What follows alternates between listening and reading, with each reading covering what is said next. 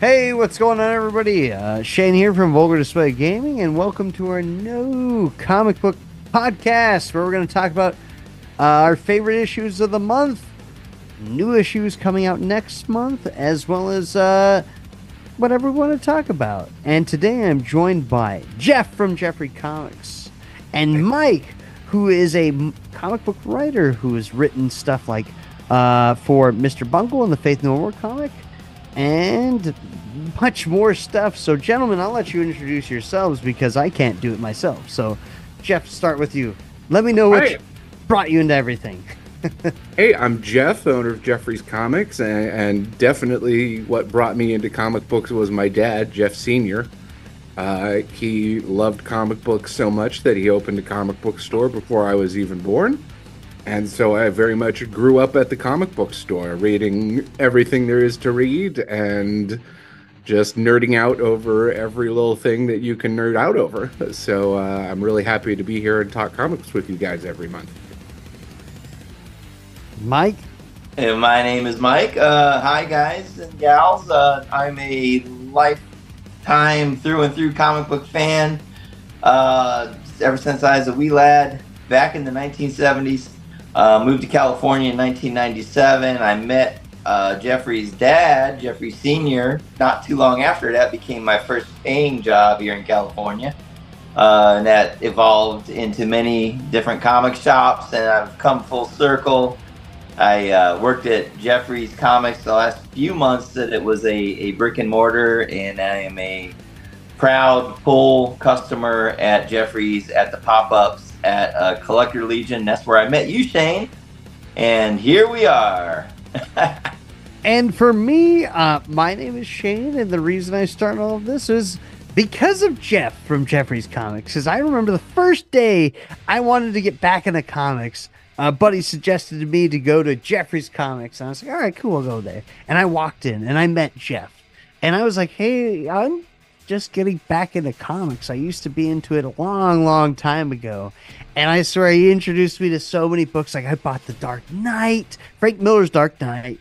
I bought, Long Halloween. Like I'm a huge Batman fan. He introduced me to all the classic Batman titles. And like I went on this whole spree where he just gave me the best graphic novels. And like I spent at least $250 that first day I walked into Geoffrey's Comics, and I started a pull, and I've had a pull for I think almost at least 8 or 9 years now. Wow. What's up? That's why we're here. Yeah, and it reminds me to check out my YouTube channel that's called Geoffrey's Comics. Yes. And it's all about the best stuff. It's basically my spiel when someone comes in and says, "Hey, I like Batman, I have nothing." I was like, oh, well, you gotta get this one, and this one, and this one. Exactly. And he said, hey, pull this, pull this, pull this, pull this, pull this. And again, this whole podcast, this whole kind of thing is dedicated to the, how do you say, our passion to comics, to the culture. Yes, the writing of it, the art, the pop culture, the whole thing for it. And I hope that we can introduce you all to new comics, to new things, to all these things, to fill in the background lore of like, oh, I watched this movie and like, no, here's what the comics that started that movie or that started that TV show, and that's what I hope we can do. And we want to tell you about the new comics coming about this month, as well as our favorite books for this month. So we're going to start off with that. Geoff, tell me what your favorite books were this month. Oh, my absolute favorite books. I've got two. There's two titles that I'm reading every month that are just heads and shoulders above every other comic book coming out there, and that's Transformers and Ultimate Spider-Man. Yes, those books are phenomenal. I still have yet to catch up on Ultimate Spider-Man, but I'm pulling it up right here. Check this out. Yeah, what is it so far? 3 issues in? 3 issues. Here's my favorite variant for issue number 3 has the Mary Jane billboard with Spidey. Absolutely beautiful. Parts. I love that cover. Absolutely beautiful. As well as Transformers, I'm give you something on this, Geoff. I think I'm missing issue. I have 1, 2, and 3. I think I'm missing 4 actually. I have 5 and 6. Then I got 4 for you. Yeah, exactly. But no, the entire new line of the Hasbro series, the ENERGON universe, with Duke, Cobra Commander, and Transformers is absolutely phenomenal because Image took it over, and you have a more adult-oriented Hasbro comic book series, which is amazing. Elaborate on your best take on, like, how do you think? I think you got to give a lot of credit to Robert Kirkman because he kind of shepherded. I don't think Image makes that deal without Robert Kirkman. I think the deal is more with Robert Kirkman than it is with Image Comics. And the guy's just been so ridiculously successful at everything he's touched. It's the creator of Walking Dead and the creator of Invincible, which is now launching into its show. The Amazon shows too. That's another thing we gotta talk about. But quick sidetrack on that, though. I completely forgot about this. How do you think everything's going with Robert Kirkman? Because I think it was the not co-creator or one of the artists of Invincible trying to sue him or something for rights to that. That happened with Walking Dead. Really? Also happened with Invincible. Yeah, that's what I'm saying. Was that something new? I hadn't heard about that recently. Yeah. I know the Walking Dead one, but this is a quick sidetrack though, because I completely forgot about that. I know Robert Kirkman is a huge icon in the industry, but now he has all these kind of side issues popping up. Do you think that's going to affect any of this stuff? I don't think so. And I mean, even if those guys have some legal footing, I wouldn't know enough to comment one way or the other. The big dog gets a target on their back. If he wasn't making money hand over fist and being just ridiculously successful at all of this stuff, there wouldn't be any money to sue for. Exactly. But because Walking Dead became the most successful comic book franchise possibly ever, there's a big pile of money, and people feel like they deserve a portion of that pile of money. And the same thing's happening with Invincible. It seems like Amazon is very happy with the success of the show. It's great. It's just a pitch perfect adaptation of the comic book, and all of the things that it changes are things that needed to be changed, things that didn't age great, and they fix those problems without changing any part of the plot that you would not want to see changed. It's just been, like I said, he's been so successful at all of this stuff that he's touched. Walking Dead is getting its spin-off show now. How many spin-off shows have there been, though? 5 or 6, aren't there? But there's another one. That's another pile of money. What other one? I know there's Dead City. There's the ones that Left Behind. That's the newest one, right? Yeah. Doesn't Norman Reedus have one? Yeah. He has the one he's in France or something. Yeah, it's that one. That's the newest one. Yeah. Okay, got it. I always tell aspiring creators that, when it comes to legal stuff, they'll be fine as long as they're not successful. As soon as you're successful, then the problems, different problems start. But it's always good, if I could go back in time and tell Mr. Kirkman and anybody who collaborates with him, get everything in writing up front before the money starts getting made, because once the money is there, it's then you're fighting over it, right? Mm-hmm. Right. Mm-hmm. Especially when multiple TV shows, movies, merchandise, all that gets involved. Ooh, you're in trouble. That's where the money is too. So. I wish I had those problems, but yeah. I'll fight those legal battles for the other side of it. But bringing it back to the ENERGON universe, that Kirkman really wanted this. Yeah. Because it was kind of well known that the Hasbro line, the rights to publish the comic books were going to lapse. And at IDW. It had been at IDW for so long. Yeah. So long, at least a decade. It would being published at IDW. And they kept not having an announcement that they picked it up again. And people noticed that. And they're like, oh, that means something. That they haven't made an announcement that they're getting it back. Oh, and they're saying this is the last issue of the series. And they haven't announced a relaunch. and people kind of put the dots together and realized that IDW was going to lose the publishing rights to all of these titles, and then it was kind of kept secret and hush hush who actually got the rights. And I think that Robert Kirkman is maybe alongside Todd McFarlane is the only person who could navigate a deal like that. And he did it, and then he launched it with Void Rivals, which was amazing. Amazing. It was also top secret. Like, Robert Kirkman really values that page turn, that cliffhanger ending, because he did that multiple times. He did that with the last issue of Walking Dead. It was supposed to be. Nobody knew that was the last issue. It was advertised as a normal issue, and then they solicited 3 issues past. They made fake. They made the fake covers. They double shipped it to all of us stores so that we would have more copies, and then they dropped the news that day. Like, it wasn't even 2 days before. It was Wednesday, New Comic Book Day, where they were like, "Yep, that's the last issue," and so everybody was running in to get a copy of it. And he tried the same thing with Void Rivals, because he was like, "You guys need to be buying Void Rivals, but we're not going to tell you why." And then they had a secret phone call that I was actually a part of, and it was about why we should be buying Void Rivals. And he announced the Energon universe to us comic store owners.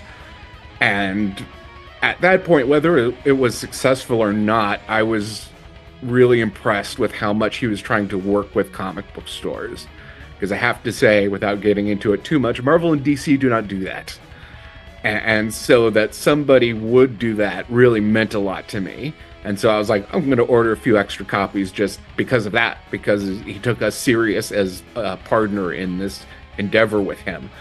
And then, of course, you read that first issue, and it's got Jetfire. One of my 5 favorite Transformers. I love Jetfire. And so for it to be him that showed up was just so cool. And to just kind of go down the review on that book, it's bringing its own new sci-fi story. It doesn't star the Transformers. It stars these new characters that Robert owns. But like, it takes place with the backdrop of Transformers being part of the same universe. And they show Jetfire transforming, and it's got the best sound effect for the transformation. Like, it's long and skinny and has to fit on the page sideways. And it's like just perfect. And you could see that it was just designed with so much love. And I'm sure they spent as much time on that sound effect as any other part of the comic book. And they just killed it. They made it perfect. And after that, I was like, oh, okay, let's see where this goes.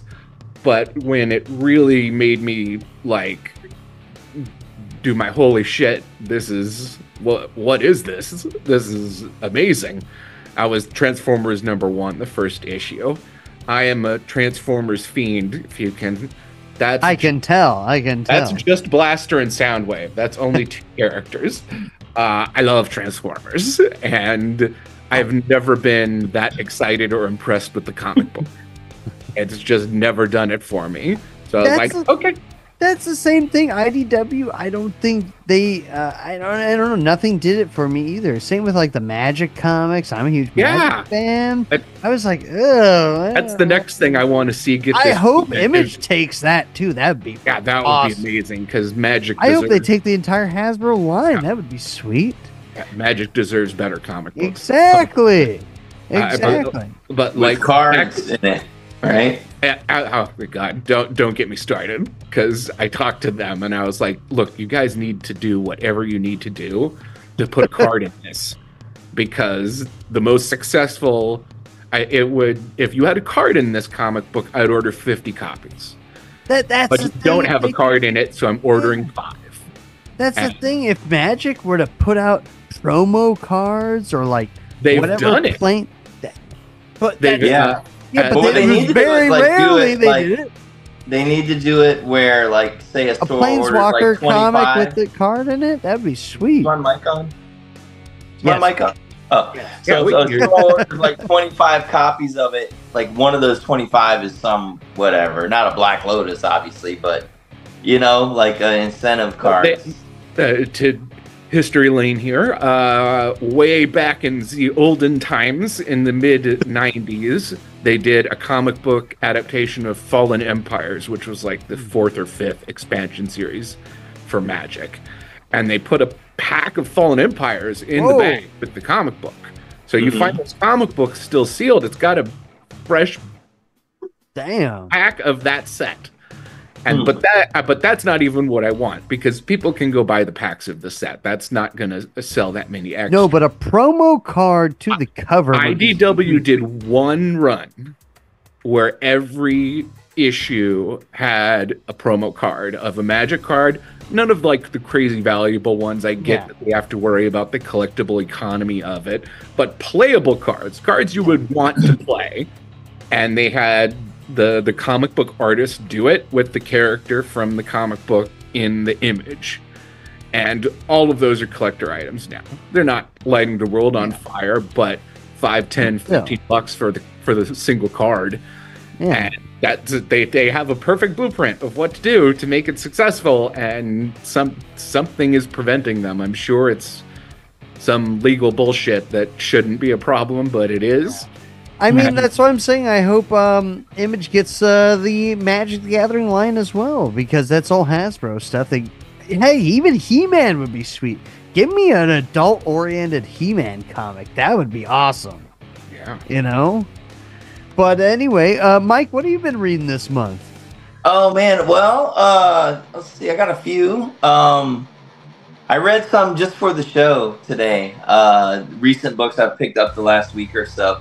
The Goon is back from Dark Horse. So Goon's been around, I believe, for 25 years. This is number 1 of a new series. So if you're curious about the Goon, this is a good jumping on point. I did a little research. Looks like it's sold out most places. Yeah, that's something I wanted to check out, but I'm sorry. Yeah, but this storyline is called Them That Don't Stay Dead. And basically the Goon lives in this like necropolis kind of place with a bunch of zombies, and one of his buddies is a guy named Spider, and he's actually a spider, and Spider's wife hates him, and so it's like Cheers meets Night of the Living Dead. So this issue, they don't really call them magas, but there's like a maga gathering, and these vampires go and bite them, and so you got these like racist vampires. Racist. That's right. You're not a vampire. You can't. Yeah. So there's that, and there's a femme fatale involved in this, and I won't say much more than that. Then there's, as with most Goon storylines, there's revenge, and there's a bit of a white trash element to it all. That's fun, which segues into the next book I bought, which is. It's funny, I read 3 books today, and each one had an element of the previous in the next. And what I mean is, so this book is called Golgatha Motor Mountain. Oh, I wanted to check that out. And this is Robbie Rodriguez. He did my wedding portrait, but he's the creator of Spider-Gwen. Yeah, I'll have to send you a picture of that so you can show you. But he's a good friend of mine, and before he created Spider-Gwen, he and I have been buddies, and we did a comic book together too. But this is his new book, and he didn't write it; he drew it. And sometimes Robbie draws a book, and you can tell he's kind of rushing it, and then sometimes he just gives 100%. It looks great from the cover. This is one where he's giving it everything he's got. I think I would say the art is a little bit better than the story in this, but. This also is very white trash. It's about these 2 brothers who I think they kind of sell crystal meth in the post-apocalyptic future. So meth still exists, after the Mad Max universe. This asteroid falls into their they find an asteroid, and they start selling pieces of this asteroid as a drug, and it just insanity and hilarity ensues. Nice. So.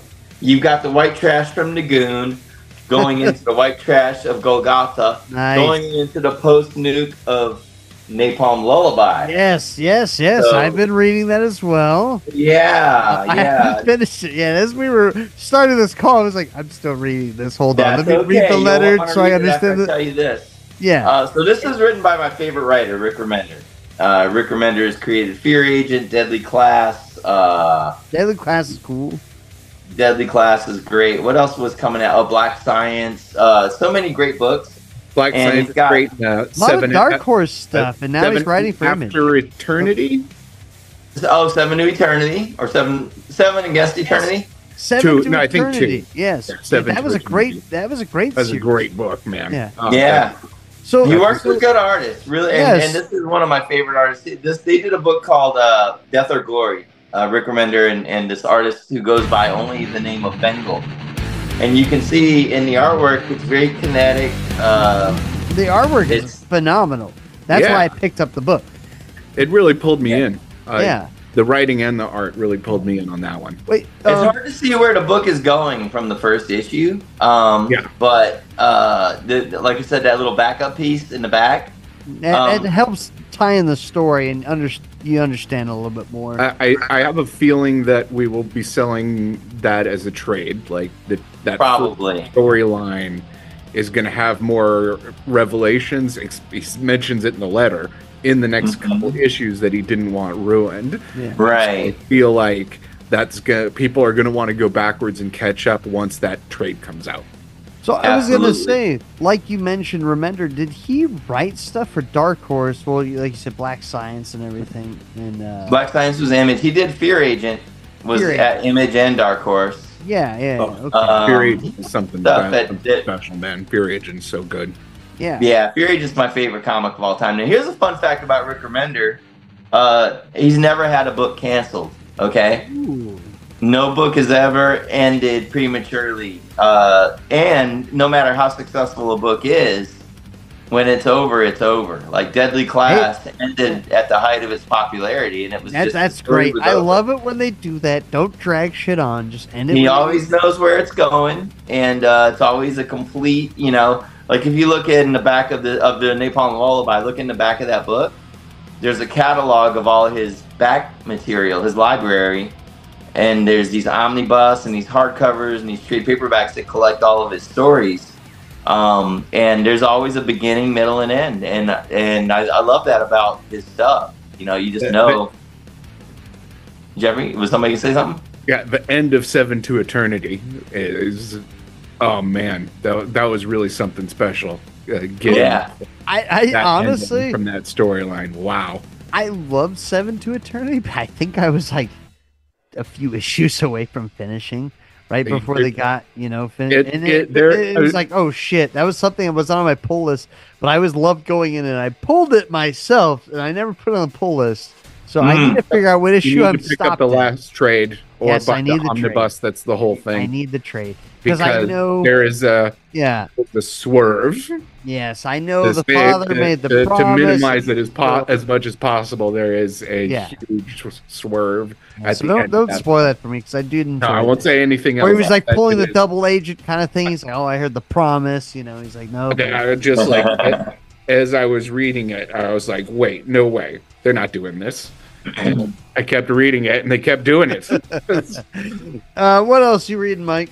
So my pick hit of the week, and maybe the greatest comic I've read in about a year, is this Whoa, new Batman Dark Age. I read this today, and I was like, holy crap. So they did, Mike Allred and Mark Russell did a, and I haven't read it, but I have it, Superman Space Age, and this made me want to go read Space Age.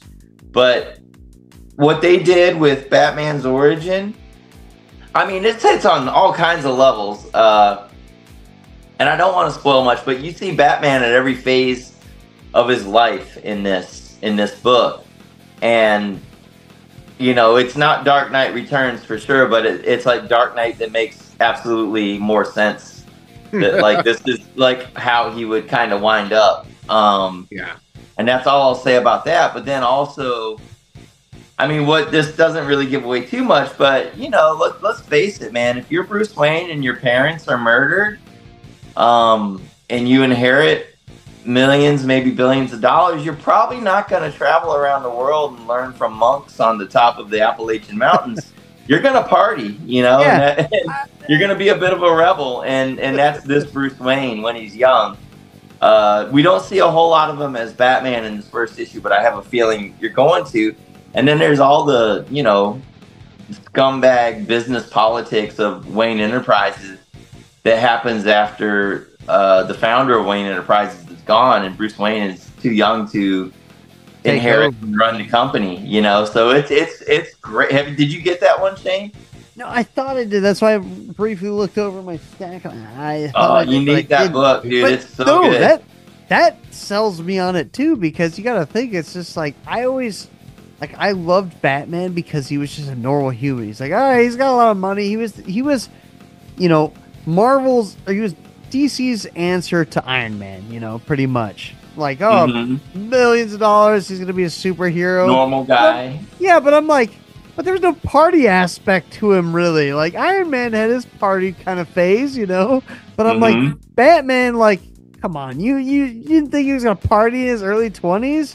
Like he was like, fuck, I need to drown out my parents dying. I'm going to a party, you know. Right. Like I'm gone, you know. Alfred, I'll see you later. You know, Alfred, come with me. Heart, man. Alfred's doing his best to raise him right and protect him. Alfred, you know, has never been a parent. Alfred's handing him the condoms, like, here you go. Always bailing him out of jail, literally in this book. Yeah, right.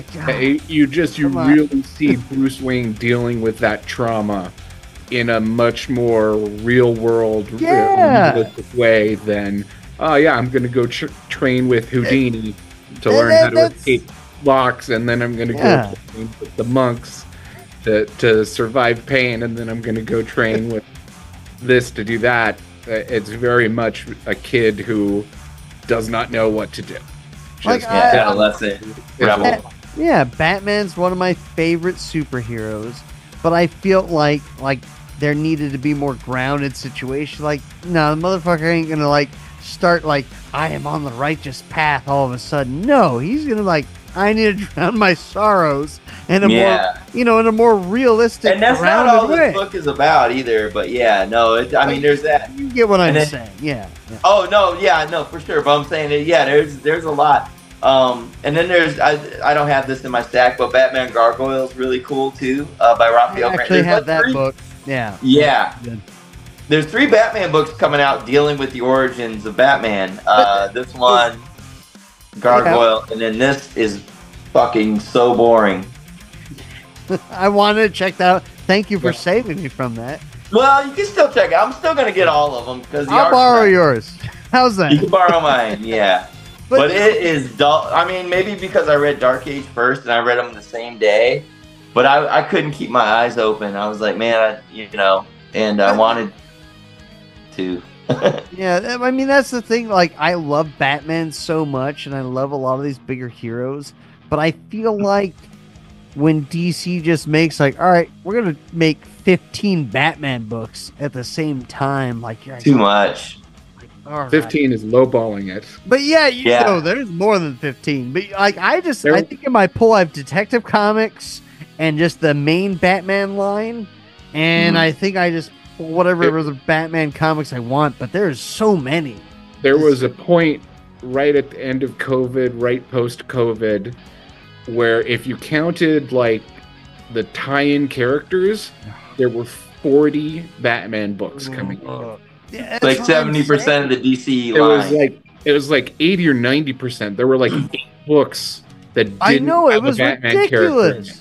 It's like, why did there need to be this many Batman books? You had every single character had their own line. I'm like, I can't read all of this. This is ridiculous. Yeah. But those were the books that there's an artist I want to talk about, but we can I don't know if you want to save that for another segment. Or... No. Talk about it real quick, or you want me to go through Why don't you tell us about what you like, dude? Okay, so again, what we're talking about is books we read this month. It doesn't have to be new books. Stuff we read this month, because I'm reading something very old. This came out because I didn't know Mike also had this with the he had the hard hardcover edition of this comic. This was the Anthrax.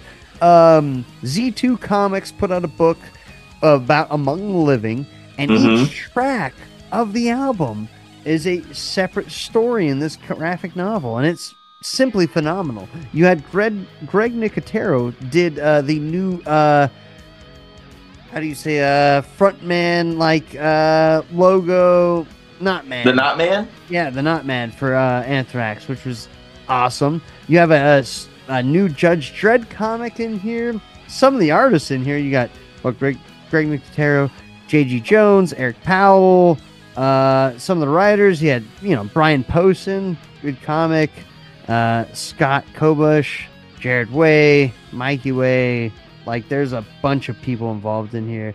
Shit, you even had Corey Taylor wrote a story, Rob Zombie wrote a story, Eric Rodriguez, Sawblade, Nelson. There's just so many people involved in the making of this book, and it's simply a phenomenal comic. If you're an Anthrax fan, definitely pick it up, because it also came up with the vinyl with a special edition picture disc on it.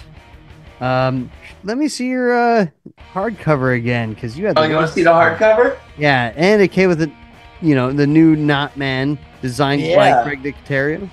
Yeah, this is the hardcover. That is the way cooler hardcover. Among the Living, and wait, I didn't show you this, dude. It's got art prints in there too. That's awesome. I think these are the various covers. Sorry, I'm trying to figure out how to do this. That's awesome. Yeah. Yeah, I'm a big Anthrax fan, and I'm a big Eric Powell fan, which is the main reason. Yeah. Eric Powell is the creator of the Goon, so there's a tie-in there. And I don't think I had Among the Living on vinyl when I got this, so it was like a win-win-win. I didn't either, and I was like, "Whoa, I got a graphic novel and a vinyl." Who's your favorite Anthrax singer? I like John Bush personally, but I like both. Well, I've seen John Bush and I've seen Joey Belladonna, so I like Joey Belladonna, better. Well, he's the classic guy, definitely. Yeah. And I'm a huge Armored Saint fan as well. So. Oh, me too. Yeah. Yeah. But anyway, moving on. I thought that was a cool crossover from heavy metal and comic books, where you had a bunch of creators and a bunch of artists doing a bunch of stuff. Z2 Comics, I think, is putting out some great stuff. They put out a bunch more stuff. I gotta look more into their stuff, but it's simply phenomenal. Something else I picked up was the, I guess this is a little bit older. I forget when this first issue came out, but it's the Justice League versus Godzilla versus King Kong. This is the special edition. It roars when you open it up. Can you make it roar for us? Yes, I will make it. I make it roar. I did open it because I've never seen one open. Yeah. Everybody else didn't want to open it. I was like, I'm opening mine. What the fuck? Yeah, you did it like a man. But I did not know this was a $15 comic. Oops. Yeah. Thanks, Jeff. Hey, sound don't come cheap, man. Right? Is it gonna roar? Hear that? No, I'm not hearing anything. Can you hear it? No, you can't hear it. Is that the microphone must not be working. Can you hear it, Shane? Anyway, maybe I'll have to record that separately, but it's like, refund. Hey. No, we don't hear bit? No. No. It's very. I can hear it, but it's very low here. That sounds like the audience in a screening of Madam Web. Yeah, right. Anyway, it roars. Maybe I'll sample it, but the cover's kind of that's a cool cover. I like that. Cool cover. I'll put that. That's a first printing, right, Jeffrey? Yep. Awesome. Yeah. It's a fun, silly book. Yeah, and definitely is. It's kind of wonky. I was like, this is fucking wonky. And there's no other Justice League comics coming out right now either. It's the main Justice League title. Yeah. That's it. But other than that, Napalm Lullaby, really cool. Didn't finish it yet because while we were on, I was talking about it. I read the letter to the back. This is something cool. Yet I still have to read. I only read a little bit because I was just trying to like go through everything. Feral. I still have yet to read Stray Dogs. That I'm regretting so much. If you can, you got to read that first. If you can give me the trade for that, or if there are trades, there are. Yeah. Yeah, please. But I absolutely adore this so far. It's the continuation of Stray Dogs, but now it's a zombie apocalypse. You know, it takes place after that. It's like almost like, you can't even describe it. Did you guys ever watch the old school movie Watership Down, where it's like violent animals and everything? And now it's like, you know, you have violent zombie animals and like Disney kind of artwork, and it's great. Yeah. Looks like if the Disney animation team did a zombie outbreak. Yes, absolutely. And then you have the new Ultimate X-Men, which is really good. And I believe the artist is the same one you wanted to highlight, right? No. Mike? Oh, no. Peach Momoko is the artist of that, but that's a different artist on the cover there. That's, I think, Mark Brooks. Okay. No, I wanted to talk about Sozo Micah, but whenever you guys are ready. Yeah. 1 second. Ultimate X-Men is really good. I'm just trying to run through my list is very small. Superman Space Age. Space Age is really good. Although I don't like the paper used in this, but I think they did it for the kind of retro feel, I guess. Okay. I have to check that because I've only read it's like this. It's not a glossy paper, right? No, it's not glossy. It's really papery. Let me tell you what's going to make you like that, though. If you hold it under a neon light compared to like a glossy book under a neon light, there's no glare. There's no glare. It absorbs the light. It looks way better, I think. Yeah, I mean, I get that. And Silverfish like it better too, but. And real quick, the artwork in this is simply phenomenal. It's going back to like the old school kind of style. I really like it. Same artist as that Batman book that I was telling you about earlier, Dark Age. Oh, really? Yeah, they're kind of like brother books. They're nice. Same writer. Oh, the same Dark artist. Age and then Space Age. Okay. See what they did there? Yeah, right. And then Ultimate Spider-Man. Yeah. Really good. This is where Uncle Ben lives. Yeah. Spoiler. Sorry, everybody. Okay. I think it's been out long enough, right? First issue. Exactly. Yeah, I think people get like a 2-week window to complain about spoilers. And then Void Rivals for the Energon universe. I didn't get to read Cobra Commander yet or Duke because I'm missing the first 2 issues of Duke. I read the first 2 issues of Cobra Commander, which is phenomenal. It makes me want to start collecting G.I. Joe again, Transformers, and all this stuff, you know. Void Rivals, really good. And again, a reminder to you, Jeff, I need issue 7, please. Yes, you got it. and just to close out what I was saying with Transformers being the best book, it's got all of these characters that you've come to love because of their toys, and it gives them such an amazing personality, unlike anything I've seen outside of the cartoons. And like, it's the best like war veteran comic book I have read in years. Like, it deals with Optimus Prime having PTSD from fighting in a multi-century war, and it's so relatable. Like, you can just see why it would fuck him up. And it's real. It's this book about crazy alien robots punching each other somehow is a commentary on war itself and the trauma that you get from being in war. And it's also gorgeously drawn, not even getting to that part of it. It's an amazing comic book that I would recommend to anybody, no matter whether they like the Transformers or not. It's just a really good comic book. No, that's what drawn me to it, because I was like, whoa, this is a very serious Transformers comic. Yeah. You know, I felt like the IDW stuff was like, it's kind of like, I couldn't get into it. It's kind of goofy. It wasn't like as serious. This, I like, with anything Image does, it's more the art draws you in. It's more serious. It's more brutal. Where you're like, whoa! Like, I feel like this is graphic, even though you have like machines getting blown apart, Yeah. And they do something that I think a lot of comic books need to stand up and pay attention to, and that was the choreography of the fights. Like, you can actually see that there was effort put into the choreography of the battles. Like, and it made me just notice how much of every issue of Spider-Man is just cross, uppercut, and then a cross again, and that's it. Well, it didn't skip scenes. It kind of transitioned. It made more sense. Full page fight scenes. I like that. But it had moves. Like, you could see. I know what that move is called, and it's not just punch, punch, jab, jab. What everything else kind of looks like, especially after you've looked at this book and then go look at other books and.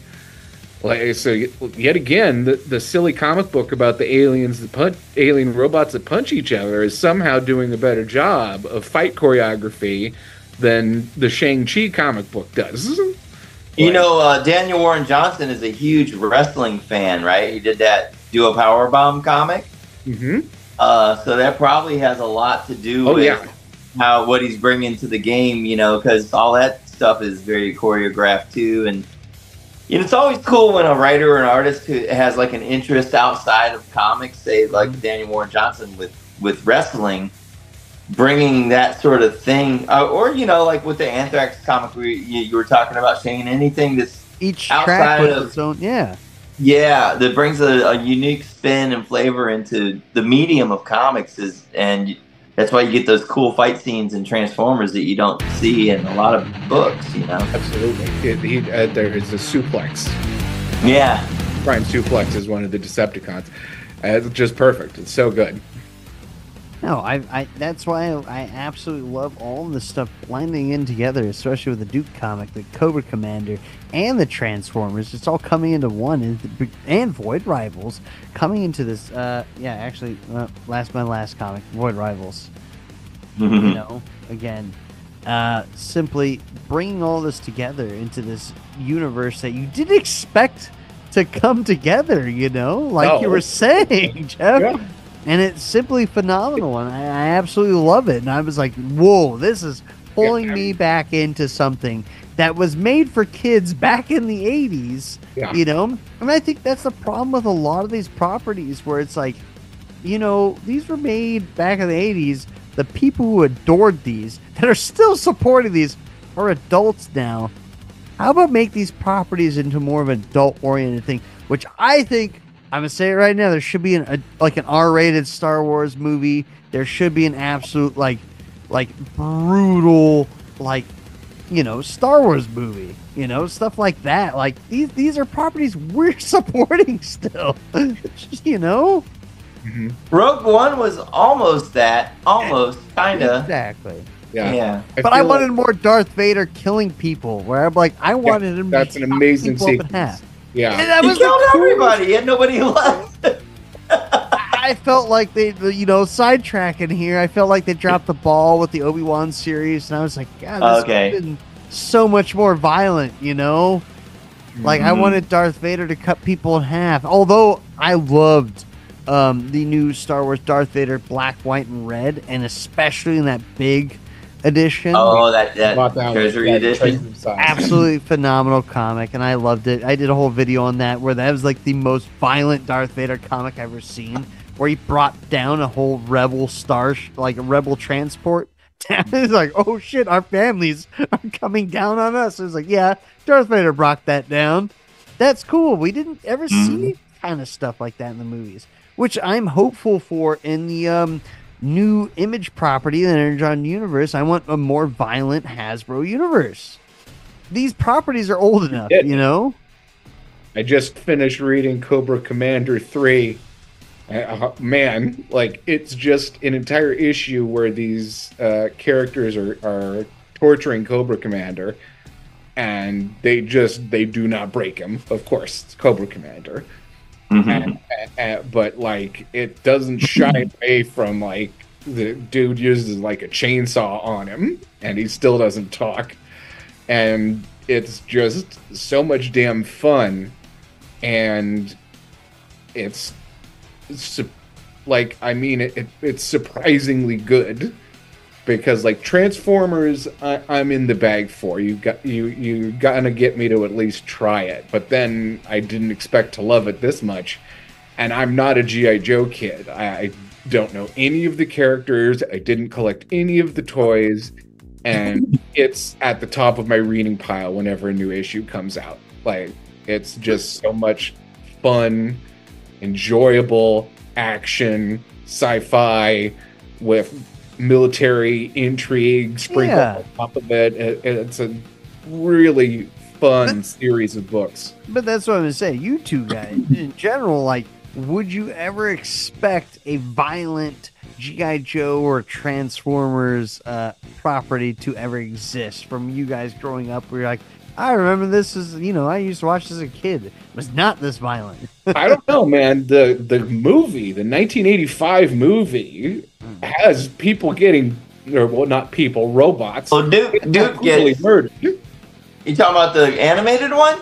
Yeah, the classic. Duke gets like a snake in the heart by Serpentor. Really? He turns it into he takes a snake and turns it into a lance, and he lives. But yeah, he gets snaked to the. That was the formula they took from Transformers. The movie was, Optimus Prime gets killed in the beginning. Of course, Optimus Prime's a robot. Duke was a human, so they didn't want to kill him. But they, they incapacitated them for the movie, and they introduced Flint to be, who's essentially Duke but with brown hair.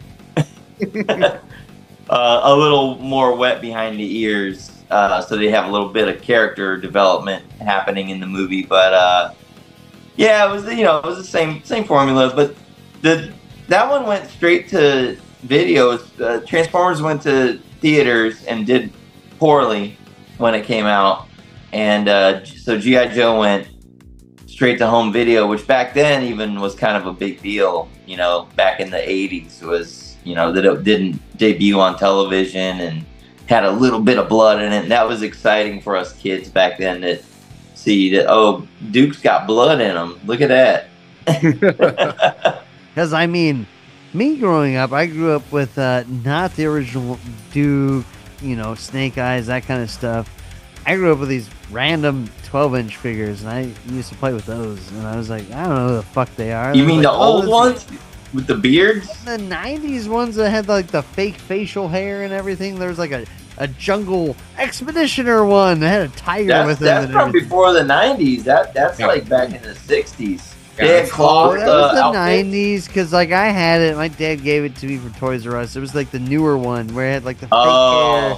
Yeah, they did a whole new series. I guess they were rebranding all the 12-inch figures. Mm-hmm. So I didn't grow up with the 6-inch figures, but I did, like I said earlier, like.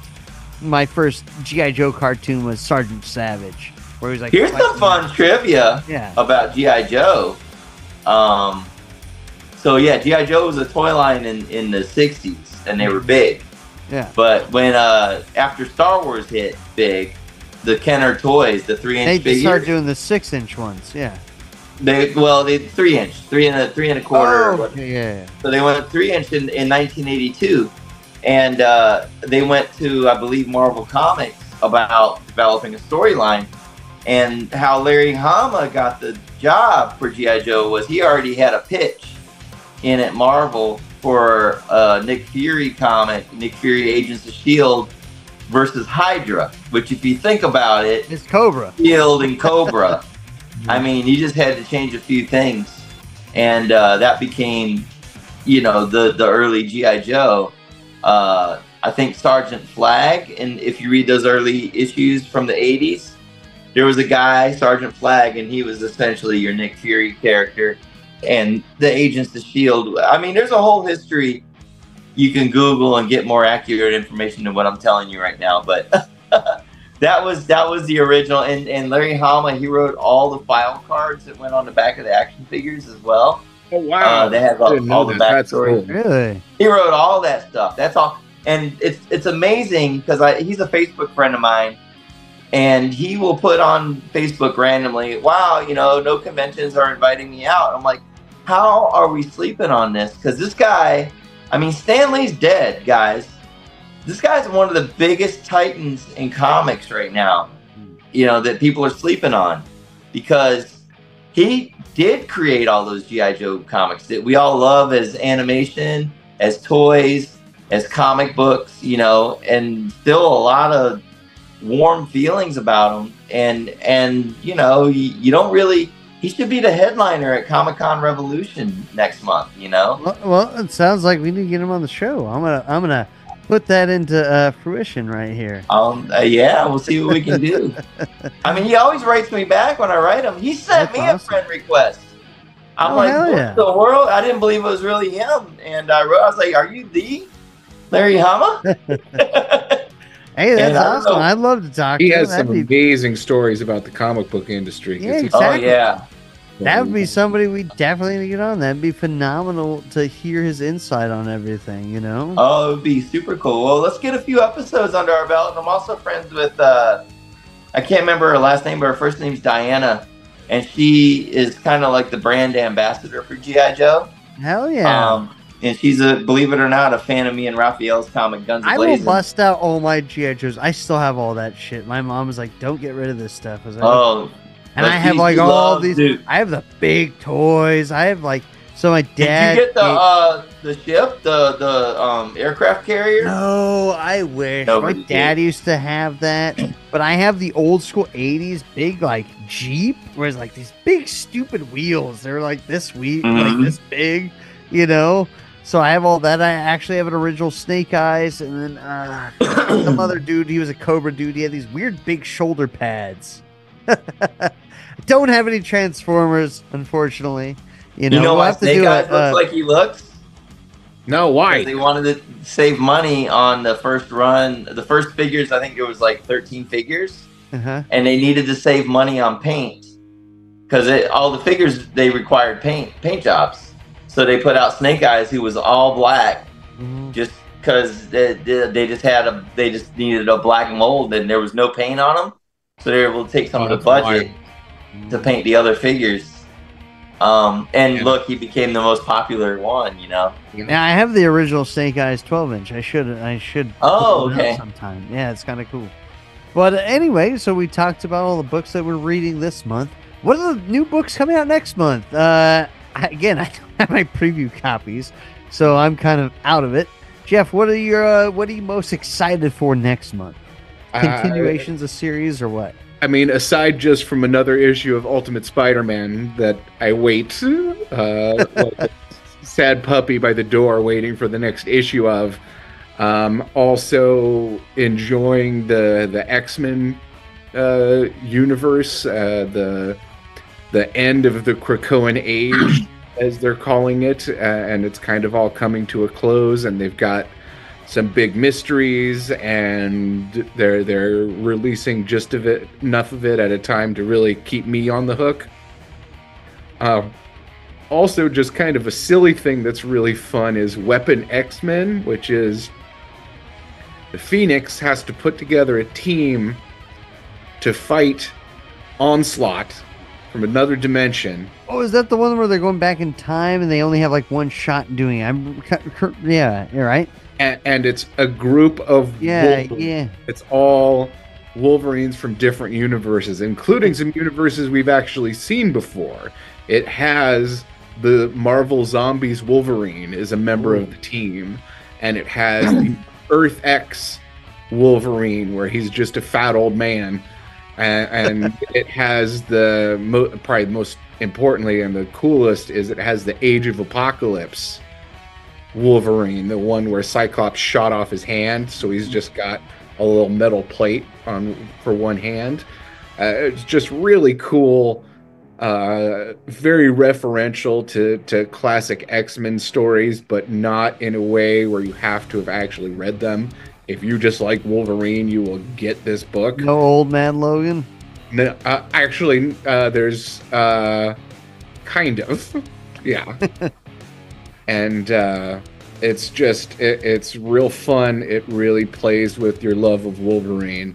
And it's enjoyable and just the right amount of silly, but also the right amount of, like I said, referential, like no, this is cool that all these Wolverines are getting together and fighting Onslaught. I'm a kid of the 90s, so I was a sucker for Onslaught, man. Onslaught rocked my world as a little teenager. Who do you think the bigger threat is, Onslaught or Apocalypse, when it comes to X-Men villains? I mean, it is Onslaught because he's just like a cosmically powered villain. Do you think he's on par with Jesus, now it's like slipping my mind. Galactus? No. Well, in this book, yes. Yeah. Wasn't he like a merger of Professor X and Magneto and Legion, kind of? Yeah. In a way, it was when Professor X mind wiped Magneto when he had just had enough of Magneto's shit. He's like, "You're my friend. I'm not going to kill you. I'm just going to erase all of these memories that made you such an asshole."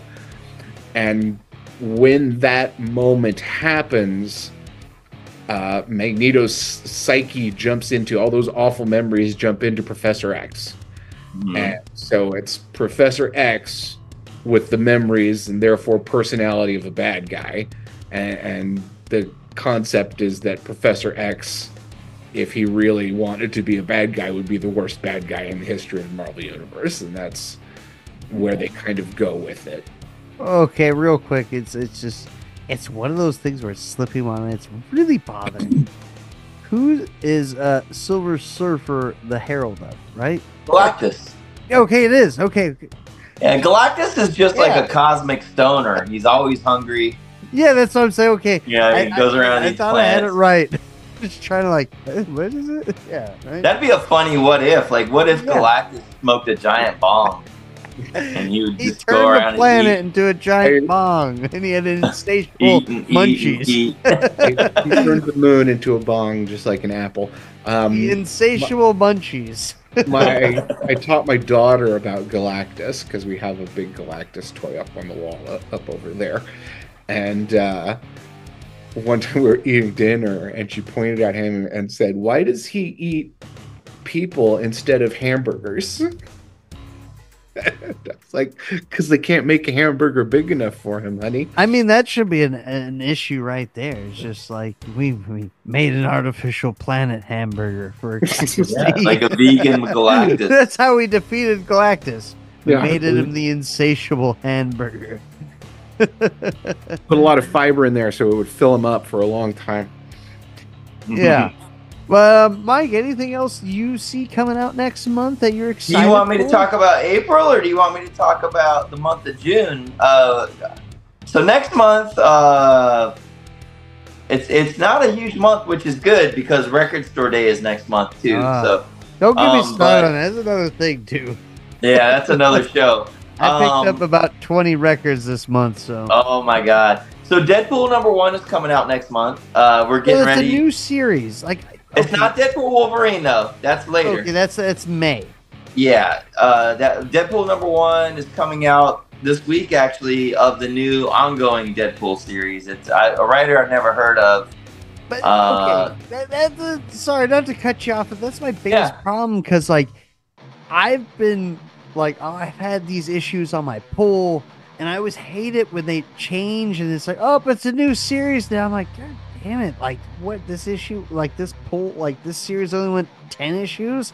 Now I have to pull another issue, and it's just all these. It's been a while since there's been a Deadpool comic, right? Deadpool's been he's been chilling for the Krakoan era. He's really not been. I haven't seen a comic big part of it at all. Maybe a mini series here and there, but yeah. So. I mean, I the last thing I got was a seven slaughters or something, and then just all these things here and there. But it's just God, there's just so many different writers jumping on Deadpool. I feel like. Yeah, well, there's that, and then there's going to be that Deadpool Wolverine in May. But I'm getting Deadpool #1. Little Jeffrey, don't forget me for the Sean Galloway cover. I'm a big fan of that artist, so he's doing that cover. It's coming out next week. Immortal Thor is doing a cool little storyline right now. That's very kind of meta, self-referential, where he's dealing with Marvel Comics itself, the company. And there's going to be a spin-off. Well, is it Marvel? Did you read the latest Thor? It's called Roxxon Comics. Roxxon. Oh, yes, yeah. I have read it. It's a commentary on like how stories change, because like Thor is hearing this story of his own life, and he's like, "Was I really like that? Was I that big of an asshole?" And Loki's like, "Yeah, you kind of were." And but it's also like it's very much a meta commentary on how when we tell a story, we change it, and part of the plot is that Roxxon Company buys the rights to publish the Thor comic book, but they have the Enchantress there so that like when they publish this comic book, it changes Thor's history and origin as they publish the comic book, which is a commentary on how new comic books change the origin of characters, and like the idea that the way the story is told is the truth, because closest to the truth you can get. The way it's told is the way it's told, and that becomes the truth. And so it's very, very meta. Very Grant Morrison. Animal Man is very cool. I'm really enjoying it. Al Ewing is just an ass kicker, man. He's done a lot of really great comic books, specifically the Immortal Hulk. And this is in that same vein of that. So there's going to be the Immortal Thor, the regular issues coming out next month, and then there's the Roxxon Thor, which is a one-shot, which is, I guess, going to be their version of this Thor. So I'm looking forward to that. Again, real quick side note, I have no clue why the again Superman Space Age hardcover was the same price as the Immortal Thor softcover trade. I was like, Jesus, like that blew me away. I was like, and what? the Thor is not as many pages, right? Exactly. I don't know what Marvel was thinking of with that. I think it didn't make any sense to me. I'm just saying. I think it's Alex Ross's fault. I blame Alex Ross for everything. It's not his fault, but how much can we bend our customers over the table? Will they really pay $30 for this graphic novel because it's good? Like, I mean, you guys understand where I'm coming from, right? Like, I was like, that's pretty steep. Like the hardcover version, I was like, all right, cool. I justify $30 for that. But a soft cover for $30? Yeah, that's a bit steep. Firm, and it's only 6 issues in it. Yeah, isn't it $5? It's only $5 an issue. That's cover price. So it's not cheaper than buying single issues, which has always been part of the allure of graphic novels, is that they're cheaper than the monthly issues. It's just, it's shocking. It's flabbergasting, honestly. It's more than a monthly issue, because the books are $5. So you have 5 issues, that's $25. I think the first issue was like 7 or 8. Okay. And either way, it's worth it. It's still good. It's so good. It's like the best thing Marvel's publishing, so I don't want to tell somebody to not buy it. But it's also very much Marvel is fucking fiddling while Rome burns. Like, the comic book industry is in shambles everywhere, and they release a crazy overpriced book with no extra material or anything in it. Like, if it was hardcover, hardcover for $30, that's fine. Yeah. With the extra art in the back, and stuff like that, it'd be kind of cool. I'm like, all right, I could justify that. But a soft cover for $30, that was kind of steep. Yeah, man. Yeah. Like it's good. Like the Flash omnibuses for Jeff Johns that have like 20 issues a piece are $35. Like, it's just, I don't know what the explanation for that was. It's just wild. Anyway. Not our fault. What do you guys think the biggest book, or what new book do you think is going to debut next month that's going to be really worth watching? Or like reading, not watching. We're not watching. Are you talking about like investment wise, or a book that's No. Just something that's going to start next month that's going to be really worth picking up. Because the only thing I have my next month for me personally is Deadpool next month. There's some stuff popping in May, but next month is like it's kind of quiet. Yeah. Anything you seen, Jeff? Oh, I don't organize my thoughts in that way. This is what a nerd I am. I got this is April, May, June. There you go. Yeah. I mean, to me, the big things are, like I said, continuing books. The first trades of, I just put the order in for the first trade of Transformers. I'm so excited for that to come out because I want to talk to people about it. I want to hand it to them. Mm-hmm. Same thing with Ultimate Spider-Man.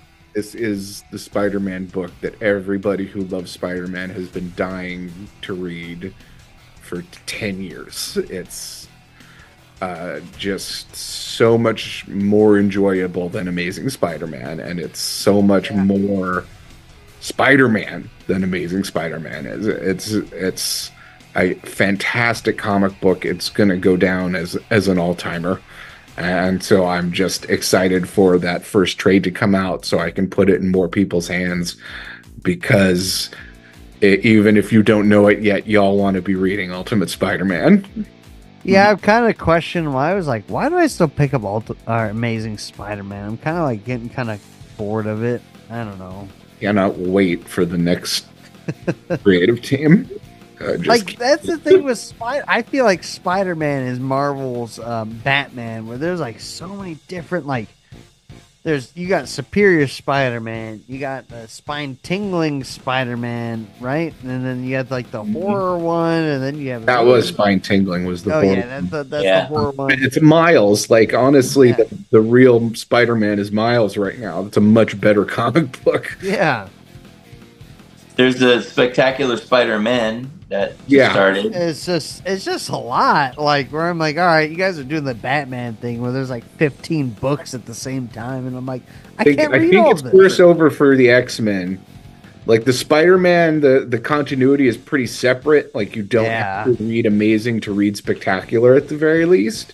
Whereas with X-Men, it's all tied in so tightly together that if you miss one of the series over here, you have no idea what's going on in the main title here.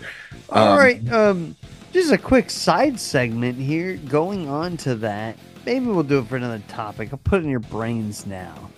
But when it comes to certain properties like X-Men, Spider-Man, Batman, what do you think the core series are? Just put it in your heads. We don't have to answer it now. Put it in your heads. We'll do that for next time.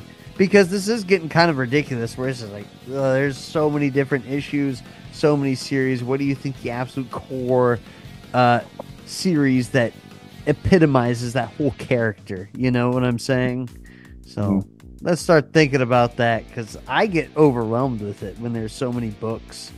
Yeah. I have a feeling, kind of to speak to that, but not totally. I have a feeling, because Batman's coming up on issue 150. And I know that Ram V's run on Detective is ending with issue 1089, and that's going to be the end of that. So that means that Detective's going to have a new direction, if I'm sure it'll keep it going. And then this summer, we got Mark Waid and Dan Mora are kind of doing the whole DCU mini, crossover universe wide. So with Batman coming to 150, and considering Batman is pretty much 3/4 of the DC universe right now. I don't know if Chip, they have a new group editor on Batman that just joined recently. I don't know if Chip Zdarsky's going to stay on after issue 150. So we might be looking at another Rebirth scale reset happening after summer. That's my suspicion. And there's supposed to be, I got a little inside information, boys and girls. Can you talk about it though before we say something? I can't go into detail. Okay, don't go into detail.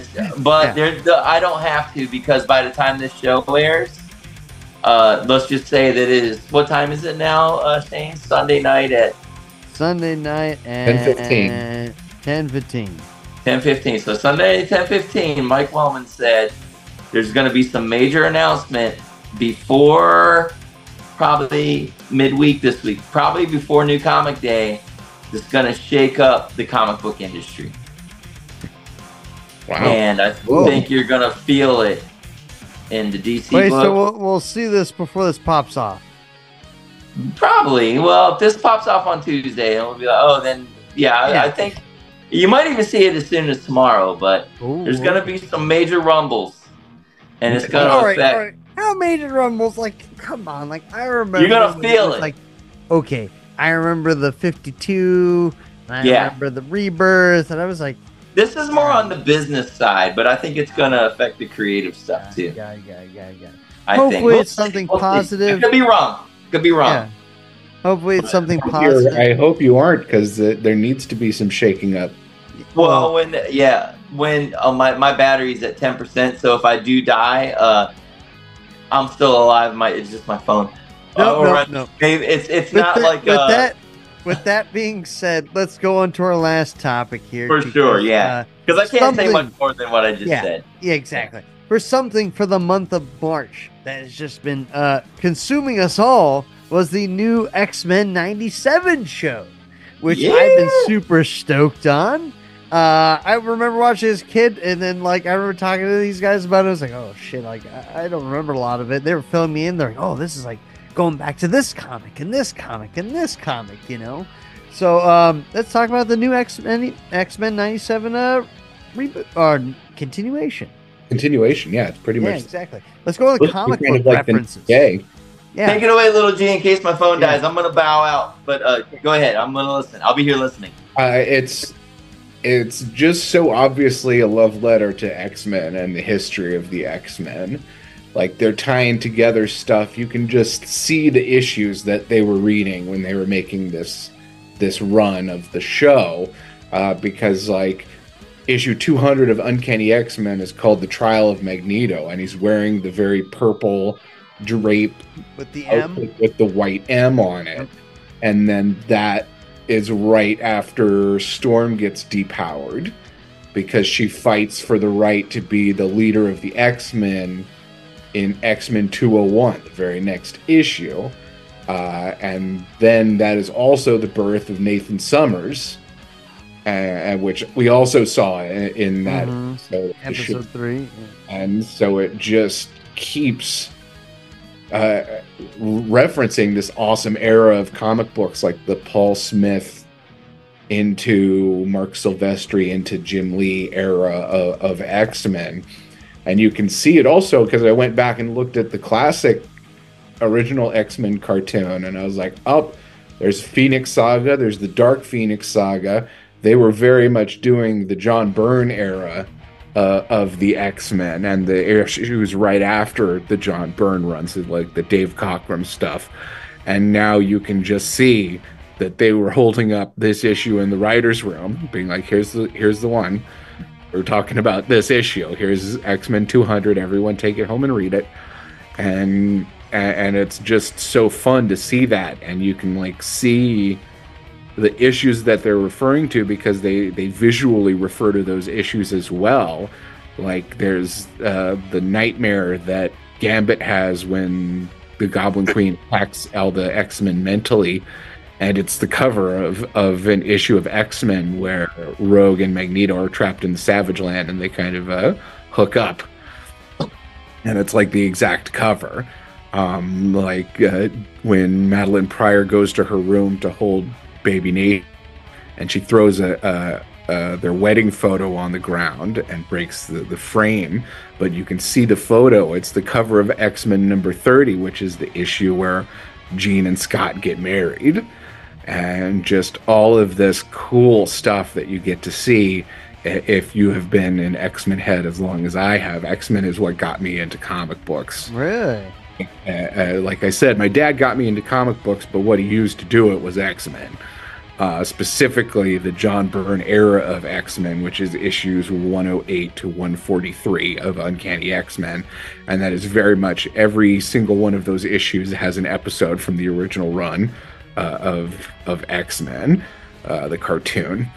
It's Days of Future Past, Dark Phoenix Saga, Proteus, like all of these have episodes from that first initial run. They very much were writing a love letter to that era, and now they're moving on to the next era, which is just so cool as a comic book fan, because like every era of the X-Men has some important stuff happening in it, and just how foundational the John Byrne era was, and then the era right after it, how foundational that was, because the Madeline Pryor and Nathan Summers having the technovirus like that they show in the cartoon.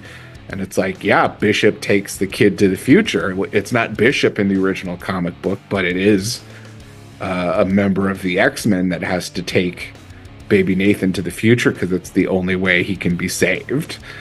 And just all of this stuff is from the comic books. And it's so cool because when you see the movies and some of this other stuff and you're like, oh, well, this just wasn't in the comic books. They're just kind of doing their own thing. And for X-Men to be like, oh, whoa, that's that panel from that issue. It's so fun to see that. That's cool because it's old school issues, not new shit. They're pulling from old stuff. You know? This is the early 80s run of X-Men, which is just definitive when it comes to the X-Men. And it's also just visually stunning. This is an amazing era for comic book art. And to see the animation is great. And to see them, but they're taking their notes from this run of the X-Men. Like, the comic books look like this. Mm-hmm. Like, Paul Smith is a hugely underrated all-time artist, but specifically his run on X-Men looks like a cartoon, man. It looks like Alex Toth, and that you can get no higher form of flattery from me than to say you look like Alex's work. And Paul Smith just kills it with the X-Men. He draws the issue where Storm fights the leader of the Morlocks for to the death to be the leader of the Morlocks. Like, that's from that issue, and that's what the cartoon looks like. The cartoon looks like they took his drawings and animated them. And like I see on the internet, like there are so many memes about this. We're only 3 episodes in, and there are more X-Men memes than I have seen in my entire life. And they're like, what, Cyclops was always cool? Because one of them was like, wait, Cyclops is the cool one? And it's the astronaut with the gun. Yep, always has been. And I'm like, this is 3 episodes, and these are 3 episodes that are just panel-to-panel recreations from the comic book. But it's like they're paying homage to it. I'm saying that's a positive. Yeah. I'm saying that's amazing because I don't know, it's a little validating, man, because people make fun of fucking comic books. They don't think of comic books as cool. They don't think of comic books as literary. I don't think so much as now, but people are the walls have weakened a little bit, yes, but all right, my whole thing is go to a college, take a class on the literature of comics, and that's ridiculous. It's the most American art form around. Exactly. And tying in the creation of Superman is the metaphor for the Jewish experience in the 1930s, and then it becomes the metaphor for immigration into the United States. And this is the first superhero. It's part of the DNA of comic books is American, and it's not thought of as something America should be proud of when it's the fucking thing we should be the most proud of. We created an art form, and we created a genre when everything on the earth has been done before. Yeah, it's something that people can look up to. Like, these characters are inspiring, you know? Yes. As a kid, like, you're like, holy shit, like, that's awesome. Like, I can see myself in this character, or like, I want to be like this character, you know, growing up. The amount of people who have told me that, like, comics made them a better person. And it's like, how many fucking TV shows do you watch and become a better person? Like, that's amazing. It's uncanny, if you will. Hey, I heard what you did there. And I think that's something special, and I think all of these memes are just, like I said, they're just validation that this stuff is awesome, man. Like, it's so cool, and it's been cool forever. You're all just catching up now. Mm-hmm. And I'm not one of those gatekeepers that is like, oh, you didn't. I want think everybody to come into this. So you're not cool now. No, I love seeing these memes. Yeah, exactly. I want to tell them, like, oh, if you think that's cool, you need to like read all of this. But I am not mad at anybody for coming to the party late. Like, yes, please keep coming to this party, because I won't be happy until you have to take a comic book class to graduate from college. I had to fucking read Shakespeare. That boring ass shit. Get out of here. But nobody has to read an X-Men comic book. That's no. Hey, You switch that. Preach it. coming back to X-Men 97 now. So I noticed the intro is a little bit different. How come there's no rogue ass shot? The original. You know what I'm saying? I didn't see it. Or do you guys see it? There's still that big rogue ass shot that's in it. They changed a couple of the characters on the villain lineup as well. Exactly. I love the addition of Morph getting his own little title card for it. Yeah. Cool. And like the Bishop title card is awesome because it's the logo from the Bishop comic book. Like, to get back to the talking about all of the photo references, like it's the logo from the Bishop comic book, and I'm like, oh, that's so cool. And so very specific. That's not an accident. You can't do this on accident. It looks great, and it's cool because it's referencing the '90s Bishop comic book that was drawn by Carlos Pacheco. It's a gorgeous comic book. Well, what do you guys think of the series being kind of sped up, where it's like not even like just one issue an episode right now? It's like two issues, or like they're like mashing issues together. Like, I feel like this new continuation is like really super fast paced. Where I'm like 3 episodes in, it's like, yeah, it is let up. You got fast paced, but also, if you'll let me be the cranky old man as well, comic books used to be fast paced. Well, yeah, exactly. But they're going super fast, I feel, to me, where I'm like, oh shit, they were just in the UN. But that's also how fast the issues came out, man. I can tell you each issue that they're referencing, and yeah. Oh no, break that it all down happened issue in by that issue. one issue. How many issues were brought up in these 3 episodes? I mean, their timeline isn't exactly the same, so there's going to be a little bit of differentiating, because like Bishop actually doesn't show up for quite a few years after this point in X-Men lore, and so that's a little different. But it's like, does it make sense though that Bishop is in it now? Right at X-Men like 198, 199, 200, and 201. Like, it's all in there, because that's when Magneto comes to become a headmaster for the New Mutants. There are more characters also in the comic book, so I felt that was strange too. It's like Morph is like changing into all these other characters. I know, like, where the hell are they? Where's like Psylocke, and where's like, oh shit? He does magic with the sword from hell, and it's all cool stuff. But yeah, it did make me think. But like, wait, but I want a magic. Exactly. Where are these characters? Yeah. But like, man, yeah, it's going fast, but that's what comic books used to do. Comic books used to have multiple stuff happening in one issue of the book, rather than one thing happens every 5 issues. I mean, how do you think how do you think this season's going to go? Where do you think they're going to go with it? Stick to the continuation of the storylines with those issues? They're certainly going to deal with the Storm depowering for quite a few of the issues, and I just know that because of the names of the episodes. Because it references a very specific comic book that is gorgeous and amazing. Has that been released already, the rest of the episodes? The episode titles have all been released. Yeah, they're on Wikipedia. And there's an episode called Life Death, and that is the issue of Uncanny X-Men where Storm kind of spiritually has to deal with losing her powers. Does, And well, 186 and 198, I believe. Barry Winslow Smith. yep, Got it. gorgeous. Gorgeous. and she's hanging out with Forge still, right? Well, That was those books. in the comic book, they were an item, and it was Forge who accidentally depowered her. Oh, But so Executioner wasn't a thing. not yet, no. The Executioner is a character, but not for a while. He shows up in the early 90s. He's a very 90s character, Execution. Because it's spelled X-E-I-O-N-E-R. So she's like the fucking Punisher, kind of like against mutants.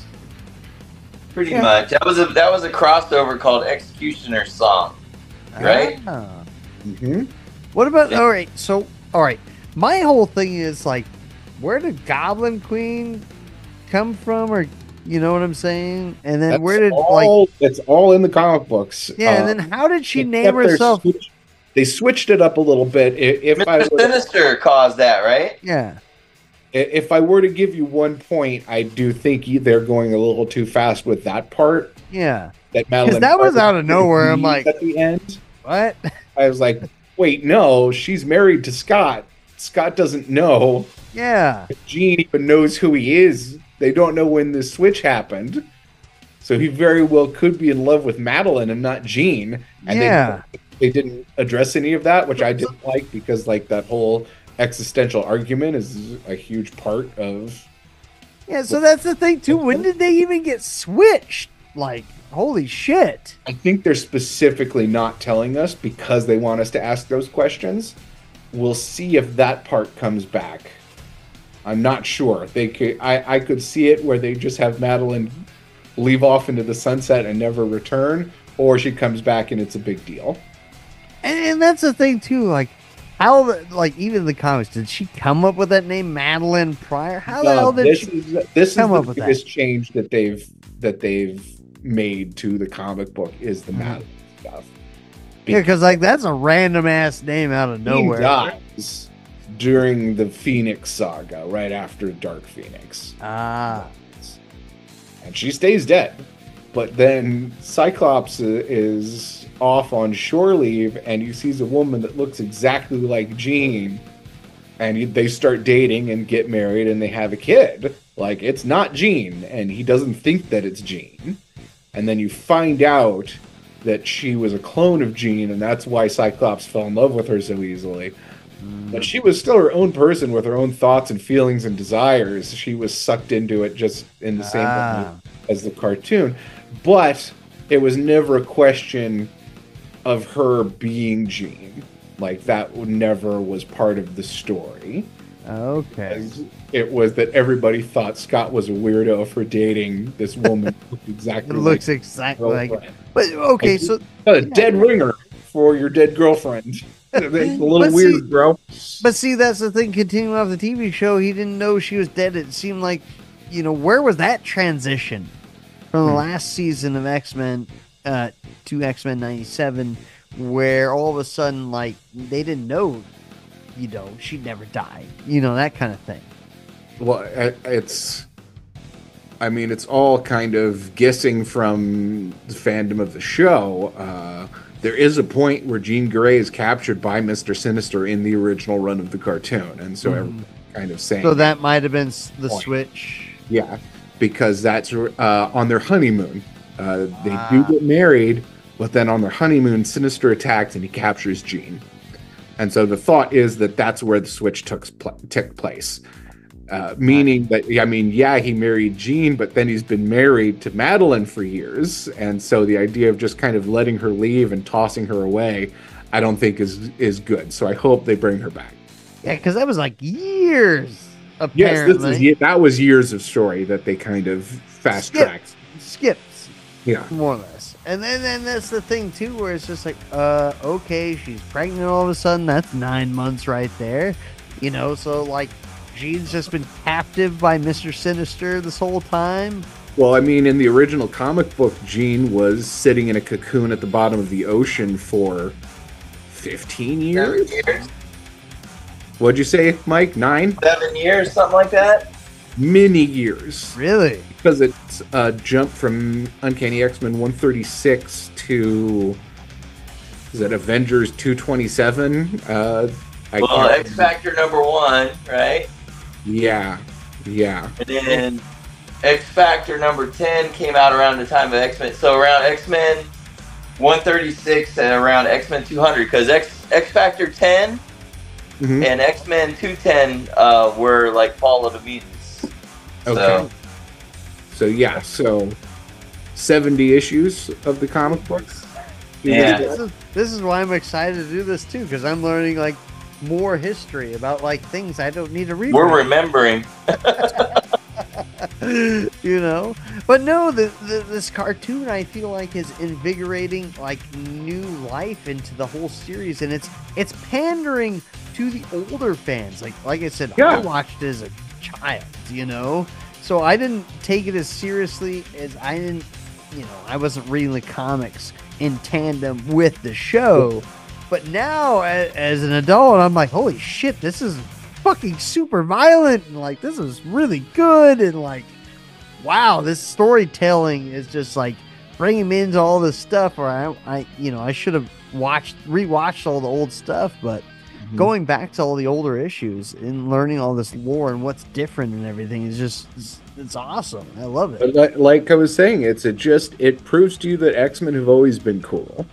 Because this is just the X-Men comic book, man. Like it is all just straight out of there, and like I love it. I love seeing all of these kids losing their shit and saying like, "Oh man, Cyclops is cool. When did this happen?" I was like, "He's cool for at least." Well, he's a square in the show, though. In the show, he was a bit of a square. Although, like, I just started showing my daughter the original run, and we got the first two episodes, and even then Cyclops does a not joke, like, oh, let me give up, not, and then shoots the head off of a Sentinel. I'm like, that was cool, and it's 90s, but everybody did those jokes. Yeah, exactly. Sorry, youngins, we definitely did a lot of not jokes, and it works, but it's not. It doesn't feel tacked on or anything because it was very real back then. And going back to those 90s jokes, do you think they're going to incorporate some of that humor? And here's the thing, too. What is your prediction for the end of this season? What issue of a comic do you think they're going to end off of? Oh, that's a good question. I would want more time to work on the answer to that. Like, hey man, you're the knowledge right here. So I think you'd be like, oh, right here, they're gonna end off of this issue. You know, what's the name of the last episode? I could probably tell you if you tell us that. Yeah, it's what's the last? Something is extinction. Okay. It's a very Magneto phrase. Do you think Magneto is going to revert back to being evil by the end of the season? I hope not, because I really like. I do like a good Magneto. I've always liked Magneto as a good guy. Yeah, and as actually really cool because we were watching the episodes with my daughter. And like I was telling her, it's like he was a bad guy and he decided that he didn't want to be a bad guy anymore. And the amount of conversation and thought that has provoked from my 4-year-old daughter. Yeah, exactly. About like turning a new page, forgiveness, all that stuff. Yeah. Singing a song in the back of my car a day later about how Ursula didn't want to be a bad guy anymore. I'm like, wow, Ursula's still just bad, from though. This conversation we had about Magneto and how important it is to be able to change your mind. Like that's like, for some reason we've lived in a society that thinks changing your mind is a bad idea, when that's the exact opposite. That shows that you're able to grow and learn and be a different person. And so teaching her about how Magneto grew and learned and become a different person, it has taught her about that concept, about the idea of changing your mind, about the idea of growth and redemption, and that we're getting all of that out of an X-Men cartoon just makes me so happy. Let's see. Tolerance is Extinction is the name of the last 3 episodes of X-Men 97, parts 1, 2, and 3. Wow. Did they already do God Loves, Man Kills in the cartoons? No, I don't. I mean, it's always been kind of at the forefront, but never like the pastor. Because that sounds kind of, like the story, what that story was. Like something that, you're right, it's something the bad guys would say to the Friends of Humanity, the racists in the. So they're going to be a continuing thing throughout this season. Oh, I mean, you can't do the X-Men without racism, so absolutely Exactly, it's going to be a part of it. Yeah. Mr. Sinister, you think he's going to make a return appearance? Oh, absolutely, because I hope that they go back to the Madeline stuff. I don't think they can walk away from it. I don't think that Scott should be walking away from it because he's like, Jesus, I was married to a whole other woman. I was married to a clone, and I just had to send my baby into the future and say goodbye to him forever, possibly.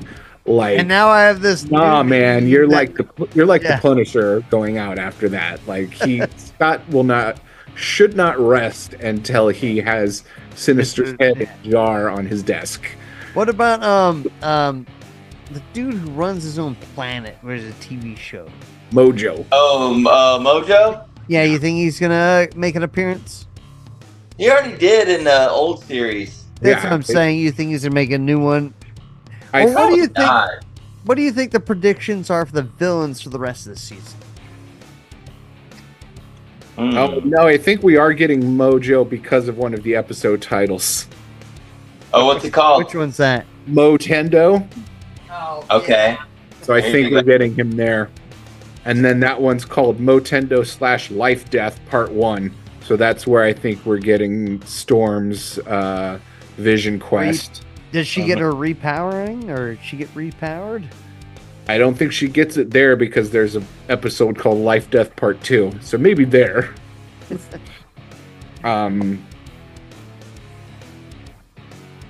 But then I'm like, ooh, are they going to bring Cable back? Because Cable was in the cartoon, and they didn't mention that Cable was Cyclops' son, even though we all know that. I didn't, so thank you for fucking give me that. So is that Nathan? Yeah, Cable is Nathan. Yeah. See, look, this is why I started all this, to learn new shit. That's a whole fucking. Will they play off of that? Oh, wow, that's awesome. I hope they do, because I feel I planted too many seeds to not go back and kind of tend to some of this storytelling. As you can see behind you, I have Marvel's Capcom 2 playing in the background on my arcade machine. Cable and Magneto. Yep, right there, fighting. The cheapest assholes in that game. Yeah.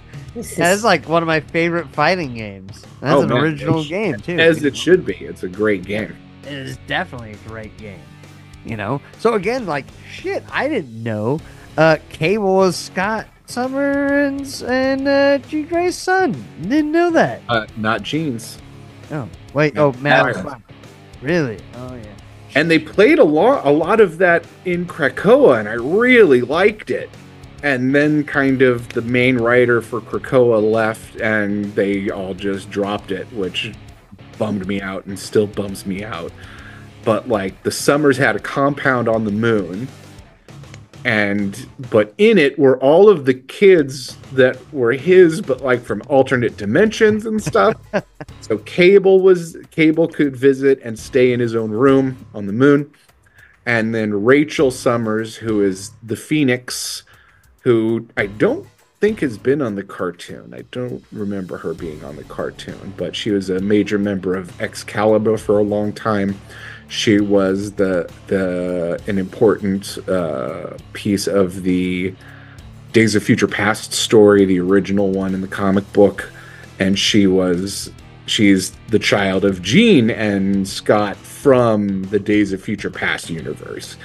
And so she had her room on the moon in the Summers compound, and then Cable had 2 rooms because there was young Cable and old Cable. And Corsair, the space pirate who's his dad, had a room, and it is just, I love that stuff. I love the kind of family trees that get created over comic books because it's been 60 years of storytelling. They gotta spice it up somehow. It just keeps building and building into this weird little family unit, but they've never actually like hang out as a family. And I'm like, what? You wouldn't hang out with your time traveling son? Like, talk to him and be like, man, how are you doing, bud? I remember you at 5. And so I just love that connectivity, and so I like seeing that, and that's probably why I want to see Cable in the cartoon and have the show and be like, yeah, I'm Nathan. Yeah, right. So again, Nathan is Cable. Should be Cable. Hopefully. I don't change that. It's too important to the action. They shouldn't change that, right? So, and then one of the last episodes they are going to be doing with Mojo. Yep. How do you think this season is going to end? Let's do some predictions here. I think they're going to have at least an ending. I think they'll have an ending, but then they will leave. There will be a classic Marvel cutscene where you see at the end the seeds for the next season. Do you think any mainline X-Men characters are going to die? If they do, they've got Bishop and Cable right there to travel through time and kind of fix it, which they've done before. I don't think, if anybody, they might kill Magneto because he's the older generation and they could leave it to the young kids. But I mean, it's a cartoon. It's kind of for kids. I don't think they would kill any of the main X-Men team.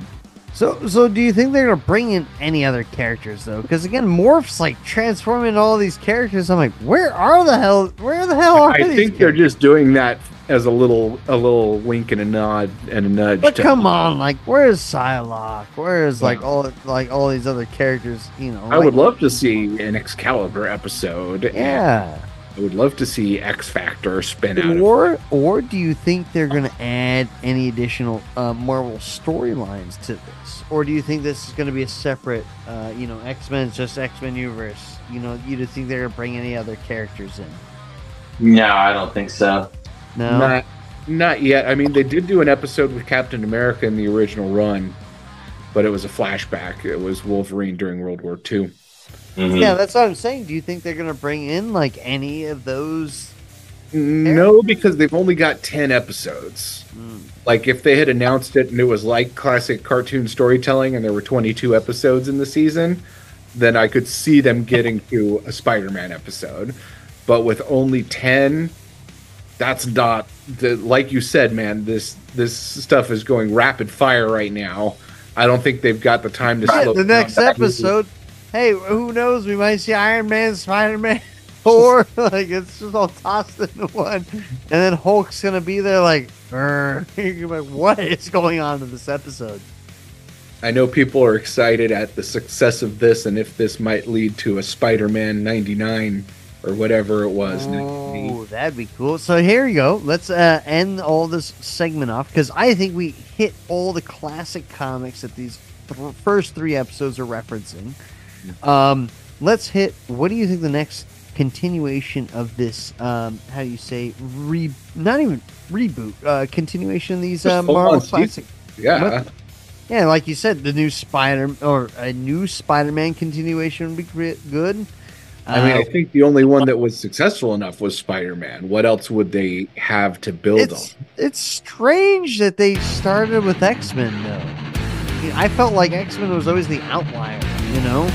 I don't know, man. I lived it, man. X-Men. I mean, I watched as a kid, but I never understood the concept of how big that series was. Oh, man, when that show started. Jeffrey, you sound like a war veteran. I lived it, man. No, but I did. You did. And I mean, kids would figure out when they had to be up on Saturday morning to watch this show, and we would talk about the episode for the next 5 days until the weekend came again for the next episode to come out. I remember when they first showed the Juggernaut in an episode, and we lost our shit. Like, it was so much fun, and it was such a huge thing. The X-Men cartoon was so huge. Like, the Spider-Man cartoon was really enjoyable and fun and good, but it wasn't the same as this X-Men. Like, if anything, I think over at DC would be more likely. I would love to see some more Batman the Animated Series. I'll just say the Batman Animated Series with shit, he just passed away. Like Kevin Conroy, yeah. Yes. You got the guy who did the voice of Batman in Brave and the Bold, Dietrich Bader, who also did Batman in the Harley Quinn show. Great. I love the Batman Harley Quinn show, as well as I love the Harley Quinn show on HBO. It's fucking great. Also sadly canceled, so we got what we got. We forgot to mention I'm doing a comic book with Brad Rader from Batman Animated Series. Nice. Well, what the hell? Why didn't you announce that earlier? I just did. Shadow Danger. Sorry. Yeah, well, let's. All right, so I think we wrapped up with our X-Men 97, bit on the comics that cover the first 3 episodes. The next episode, we will talk about the rest of the episodes that released this month. So that'd be another 3 episodes we could talk about. Wrap that up with another what issues did what. Yeah, for sure. Any last minute things you guys want to talk about? Mike, again, you're just laying this on us right now when you should have laid this on us earlier. Well, we announced it at WonderCon. We can talk about it next time because we'll talk about it next time. Got it. It's not going to come out before the next episode, so we could talk, but that's a little teaser. So the 2 things I contributed today is there's going to be major comic news that doesn't involve me. Wait, we didn't talk about Shadow, though. We'll talk about it next episode. Okay, got it. Yeah. The next episode. Yeah, and I'll have more preview art and I'll have a better idea of what I'm even doing. Yeah, that sounds great. Let's do it then. Yeah, let's do it next time. Yeah. No problem. All right, I think for this first episode, I think we got everything. Please, if you enjoyed this episode, let us know in your comments your predictions of the next few episodes of X-Men 97, your next issues that you're going to pick up this month, what you're excited for, what you thought was great, and what you didn't think was good.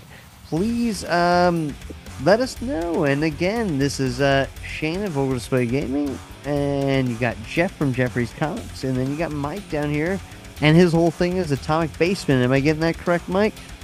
Yeah, we're going to be every night hanging out at Collector's Legion every Wednesday from 6 to 8, right? Yep, that's us. As well as in the Santa Monica area. So if you're in Southern California, where's the Santa Monica pickup? Santa Monica Brew Works. We hang out at a bar from 5 to 8 on Tuesdays and talk about comic books. Yes. As well as, if you didn't know, I'm gathering a bunch of issues that I can toss together, and if you ask some questions down below in the comments, you'll be entered to win next episode. I will give you the first. How many issues do we say? Were we giving the entire Energon issue, Energon series? It's however much you want to give away. What makes the most sense to get started in that universe? Because I absolutely love this universe. I think maybe then the number 1, so like Transformers 1, Duke 1. Let's do the number 1s then. Yes. Got it. We will give the number 1 issues for Void Rivals, Duke, Cobra Commander, and Transformers. Transformers. Yep. 4 issues of comics. Please ask us a question below, and you'll be entered to win those comics. Anyway, I thank you all for joining us, and take it easy. Till next time, everybody. All right, bye, everybody.